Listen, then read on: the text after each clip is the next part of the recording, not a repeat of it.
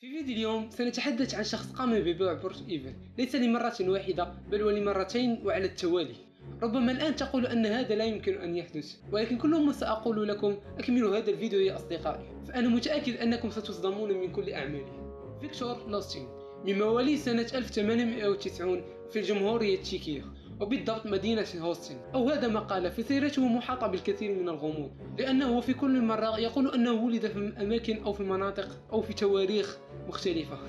كان فيكتور منذ صغره شابا موهوبا وسريع التعلم، وقد كان يتقن 5 لغات، وبعد مغادرته للمدرسة سخر كل موهبته للتألق في حياة الجريمة فقط، حيث قام بالكثير من عمليات السطو والاحتيال ما بين فرنسا وأمريكا. وفي سنة 1925 سافر لوستيغ لفرنسا، وبالضبط لمدينة باريس، وأثناء إقامته هناك صادف مقالا يتحدث عن برج ايفل وعن المشاكل التي تواجه الحكومة في الحفاظ عليه، وبأنه يمكن إزالته بشكل تام. ربما عندما تقرأ هذه المعلومات ستجدها عادية، ولكن بالنسبة لفيكتور لوستيغ فلم تكن بالمعلومات العادية، فقد كانت مصدرا مهما يلهمه لعملية خداع جديدة. بدأ فيكتور بالاستعداد لعملية الاحتيال، قام بجمع بعض المعلومات التي سيحتاجها في هذه العملية، وأيضا قام بتزوير بعض الأوراق ليصبح موظفا حكوميا. من الأشياء التي ساعدت فيكتور أن عملية السطو كانت في تراجع ملاحظ في باريس في ذلك الوقت. بعد أن أكمل جمع معلوماته، قام فيكتور بدعوة مجموعة صغيرة من أكبر تجار المعادن في ذلك الوقت، وقد عمل معهم اجتماعا سريا في فندق باهظ الثمن، وعرفهم بنفسه على أنه نائب مدير العام لوزارة البريد، وقد أقنعهم بكلامه اللبق بأنه قد تم جمعهم بسبب سمعتهم كرجال أعمال نزيهين. قام لوستيغ بالتكلم بطريقة ذكية، وأثناء ذلك قام بمراقبة سلوكات كل واحد منهم من أجل اختيار ضحيته، وقد كان اسمه أندري بويزن، والذي أظهر اهتماما كبيرا بالشراء. وبعدها مباشرة قام لوستيغ بالتحدث مع ضحيته أندري وبسرية، وبأنه حتى في منصبه هذا فإنه لا يأخذ راتبا كبيرا، وبأنه دائما يحلم بحياة رفيهة. بما أن المسكين أندري يحلم أن يكون من أكبر التجار، عن طريق هذه الصفقة وافق على إعطاء لوستيغ رشوة، يعني أن لوستيغ سوف يأخذ مال البيع ومال الرشوة، يعني عصفورين في حجر واحد.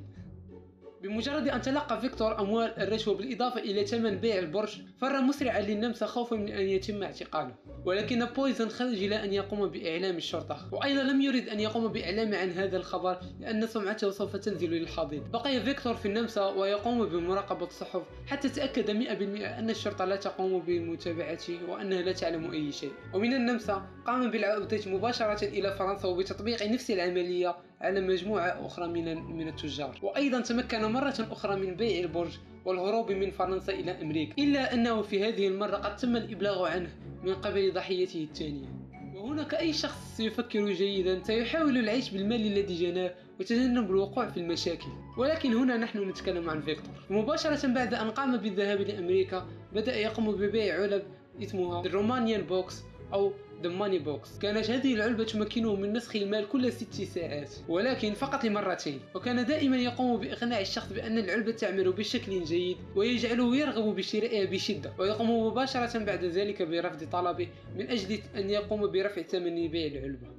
استمر فيكتور في بيع هذه العلب حتى سنة 1935، وبالضبط في شهر ماي قامت عشيقة لوستيغ بالإبلاغ عنه لأنه كان يقوم بخيانتها، وقد تم القبض عليه في نيويورك ووجهت إليه تهمة التزوير. ولاحقا عثرت الشرطة على مفتاح يخص فيكتور، وقد كان لخزانة في محطة المترو، وقد كانت تحتوي على 51,000 دولار من الأموال المزورة. تمكن فيكتور بالهروب من السجن بطريقة ما، ولكن قد تم القبض عليه مرة أخرى من قبل الشرطة بعد 26 يوم، وقد تم سجنه هذه المرة في سجن الكاتراز الذي يعتبر من 7 المستحيلات الهروب منه. وحتى لو أنك قمت بالهروب ستجد أنك محاط بالماء من جميع النواحي. بالمناسبة إذا كنت تريدني أن أقوم بالفيديو عن سجن الكاتراز فلا تنسى أن تكتبها لي في التعليقات. حكم على فيكتور لوستيغ ب20 سنة في السجن، وقد وافته المنية بعد أن قضى فقط 12 سنة من هذا الحكم. هنا تكون نهاية فيديو اليوم. أتمنى أن يكون الفيديو قد نال إعجابكم. لا تنسى أن تضغط على زر لايك والاشتراك بالقناة، وأن تترك تعليق في الأسفل وتنشر الفيديو مع أصدقائك. وأيضا يمكنكم مشاهدة هذا الفيديو عن شخص بدأ مسيرته من الحضيض وقد أصبح بعد ذلك من أغنى رجال العالم. وإن شاء الله أشوفكم في فيديو قادم.